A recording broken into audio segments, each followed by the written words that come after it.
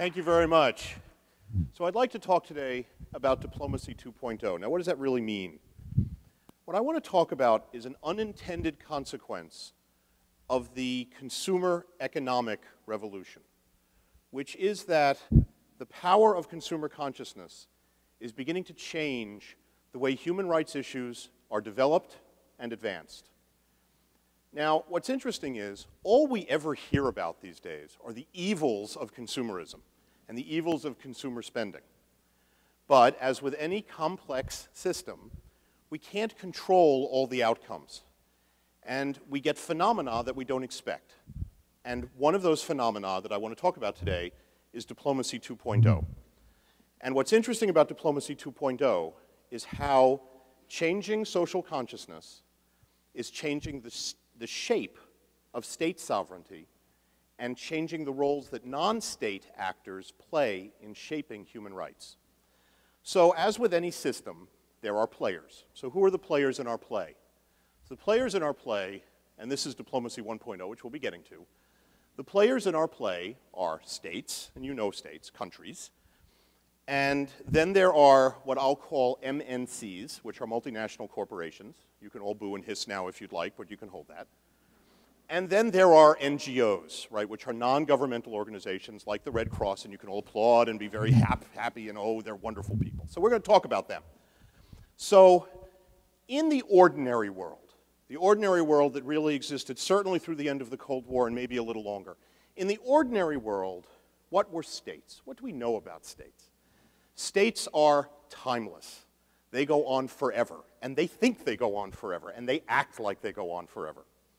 States are very status conscious. I'm the state, you're not. I'm big, you're small, I can do anything I want. States have always been driven by that. States are the lawmakers, especially as to international law, where it's only things that states agree among themselves that makes international law, by consensus. If enough states don't agree and you don't have a consensus, you don't have an international law. So states are lawmakers. Now, what does that mean about international law? Well, what it means about international law is that there wasn't very much of it for a very long time, that it tends to develop from the top down, and that it tends to develop painfully slowly. It took World War II and all of its horrors, following only 20 years after World War I and all of its horrors, to finally begin to get international human rights to a point where we could say there were norms that protected individuals under certain circumstances. And that just shows you how difficult it is in a state-centric system to develop international rules. So those are the states. Okay, now the multinational corporations. Now, corporations are fascinating things. They are pure fiction. They're not people. They are pure creation of law. There's on the internet, right after the big Supreme Court case last year where the Supreme Court said, of course, corporations are people. I know there's something going around the internet that says, I will believe a corporation is a person when Texas executes one. So what we have now is corporations. Now, they're legal fictions, but they are remarkably fascinating things. Why? They exist in a world of limited liability. Now, what does that mean? What that means is, and for all of you who are going to be entrepreneurs, get this down, because this is really important. Whatever money you sink in to a corporation at the very beginning, when it is formed as an investor, is the only money you ever have to put in. If the corporation fails, you owe nobody anything. You don't go to debtor's prison. It's all right, you're fine, you have no debts. The corporation walks away, it disappears, it fails. But if the corporation succeeds and pays dividends to its shareholders, you can profit endlessly. So corporations have limited liability, genius concept. And what else do corporations have? Because they're only fictional. Corporations are transcendent, which is a remarkable thing. They can exist, unlike you and me, they can exist in more than one place at one time. So that means they are opportunistic. They are risk takers. They are designed to be risk takers, and that is why they are so successful, and that is why they help propel the economy. But because they are risk takers, they also will exploit situations. And traditionally, multinational corporations, what did they exploit? They exploited two things in the old world. The first thing is they went where legal regulation was low and exploited gaps in legal regimes. For example, the Hudson Bay Company comes here and abuses Native Americans to make money, because there was very legal regulation of them. But yet they took tremendous risk in helping to develop the New World. Same thing with the British East India Company, same thing with the British West India Company. That's the traditional multinational model. And they exist to shift cost and profits around so as to pay as little taxes as possible and make as much profit for their investors. So that's our multinationals. So what does that mean? Generally, multinationals do not see social responsibility as their problem. It's somebody else's problem. Why is it someone else's problem? Because they exist to make money. As Milton Friedman said in 1970, the only corporate social responsibility of a corporation is to make more money for its shareholders. So that was the old rule. And then you have the NGOs. Now, NGOs are interesting. NGOs hardly existed before the 20th century. The first real NGO was the International Red Cross, and the International Red Cross did not become truly international until World War I forced it to become so. NGOs typically were low-funded. They typically were seen by most of us as the monitors and the data collectors. As colonial countries became independent after World War II, and as there was a drive for a need for human rights being pushed by those countries, NGOs popped up to keep track of those new rights and to gather data. They generally were not very media savvy, and they generally were unbelievably antagonistic to multinational corporations, who they hated. In fact, their favorite activity was usually urinating on the feet of multinational corporations, who really wanted very little to do with them. And so this was Diplomacy 1.0. Diplomacy 1.0 is state-centric.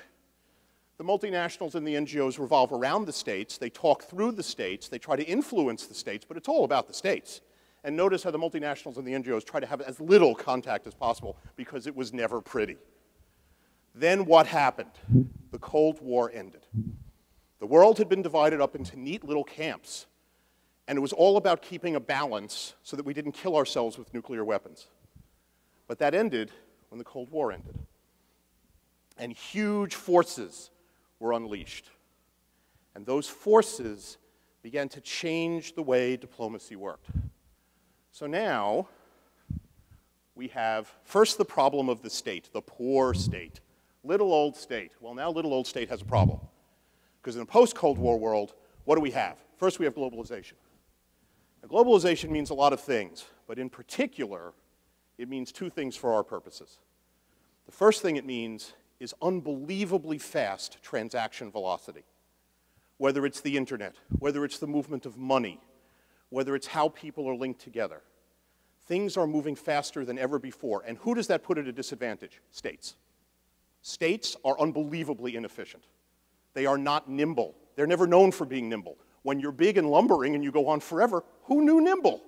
You didn't have to be nimble. You just had to be big, and you had to step on people who got in your way. But now states have a problem.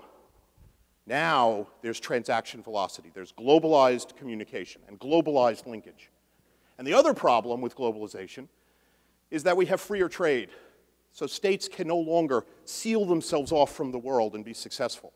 Instead, in a globalized system, states are competing against other states. And so that's a pressure.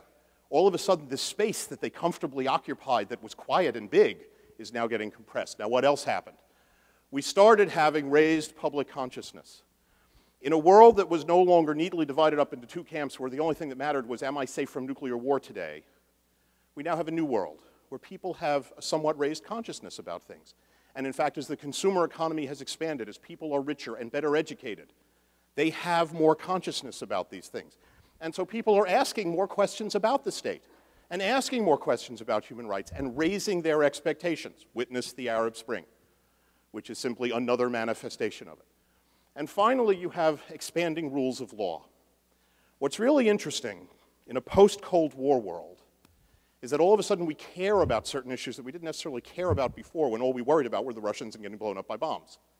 Now, we're thinking about issues like corruption and terrorism. We don't like corruption. Used to be we didn't like corruption, but during the Cold War we didn't take it as seriously. Now you have massive anti-corruption laws that actually have been enacted by 162 countries. Now we care about terrorism because it's no longer one man's freedom fighter is another man's terrorist, which was the Cold War philosophy. Now terrorism is seen as a universal evil, the new pirate, the new criminal of all mankind. Now what's really interesting is ask yourself, is there any major human rights violation over the last 100 years, that you can put your finger on that has not involved some aspect of corruption and terrorism. It's really interesting, right? The Nazi regime, one of the most corrupt regimes known to mankind, and also engaged in terrorist acts, and also engaged in gross violations of human rights. So where we find ourselves now is we're starting to regulate with law things that we didn't used to. And that's meaning that states have less rooms for maneuver. Now, what about our friends, the MNCs? Well, now CSR, new term, stands for corporate social responsibility. Well, now the same forces that are driving the states are driving corporations. But instead of shrinking their space, these forces are pushing them out, pushing them to engage with the world in ways they've never had to before. So, for example, heightened legal demands. They have to disclose more. Sunlight, remember Justice Brandeis, who gave us the famous statement, sunlight cures the rot. Well, all of a sudden, corporations have to disclose a lot more. They have to be more careful because there's heightened legal regimes. They have heightened transparency. People are telling them, I want to know more about how you do business. I want to know more about who you're doing business with. I care more about what goes inside, what's happening inside your corporation. It's not enough that you're just making a profit. I actually would like to know how you're making that profit. Every time we have a major corporate scandal, while we may not think the result of government regulation is forceful enough, there's no question that each scandal over the last 15, 20 years has caused more disclosure to be made. It's chipped away at the walls that used to exist around how corporations do business. And so you have heightened public expectation.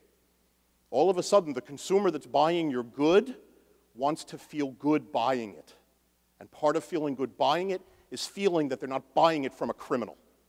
And that's a change. And now what about those NGOs? Well, what's interesting about those NGOs, notice the circle's bigger. NGOs have all grown up. NGOs are huge now.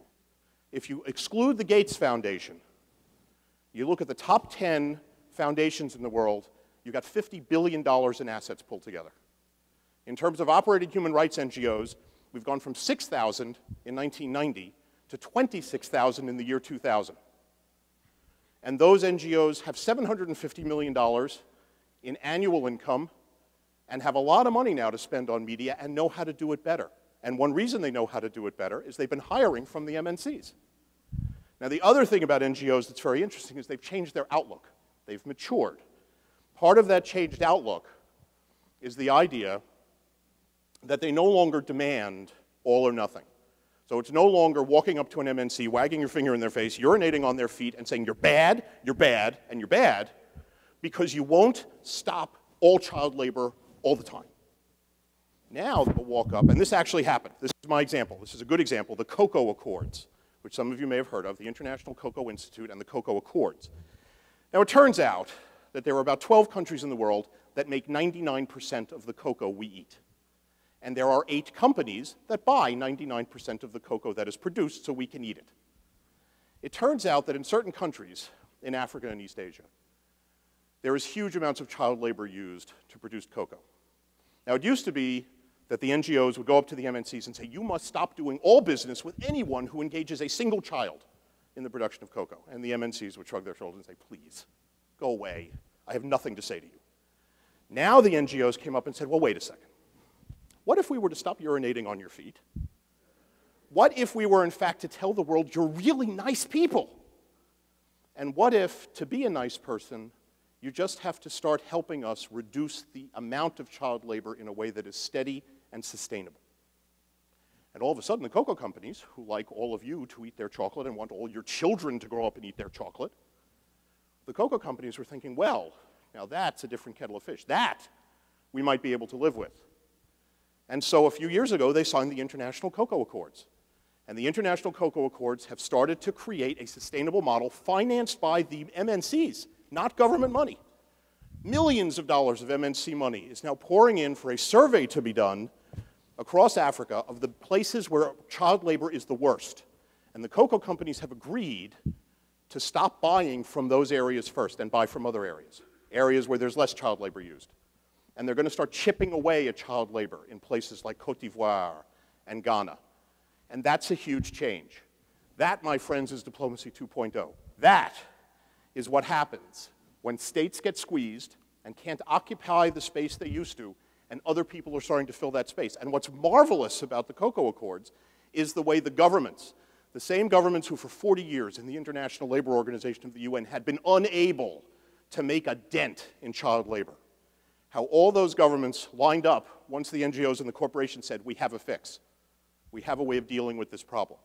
And there are other examples of this happening. The Kimberley process involving blood diamonds in the Congo is another example of this. So Diplomacy 2.0, what are its implications? Because it is real. It is happening now, and it is happening every day. The implications are really interesting because the world is going more and more this way, and that space in the middle is growing. The implications are that it's going to change the way power is projected because states will now have an added angle with which to address human rights issues. It will change the way foreign aid is debated because, again, you can get more bang for your buck if you can get the MNCs and NGOs to help you focus on a particular problem. It will involve MNCs and NGOs increasingly getting together without states to decide how to address certain human rights issues.